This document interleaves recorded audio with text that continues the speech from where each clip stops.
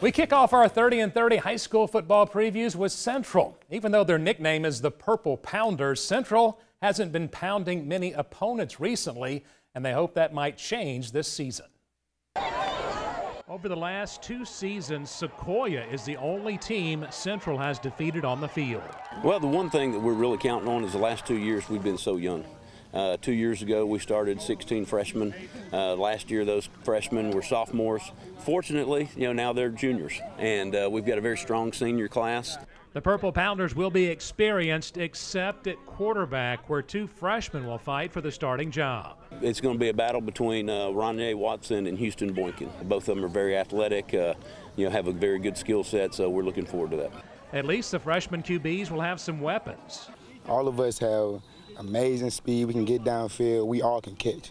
So once we get us in green grass, it's over with. Some early wins might help Central, since they haven't enjoyed a winning record since 2017.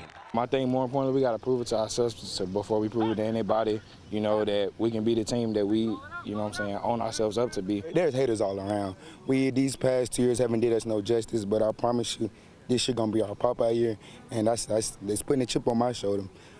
Don't knock it off, please. The one thing that we didn't learn how to do last year was to finish, and that's what we're hoping that they've accomplished this year, is learning how to finish and be successful that way. I want an amazing season. It's my senior year. I want to go out with a bang.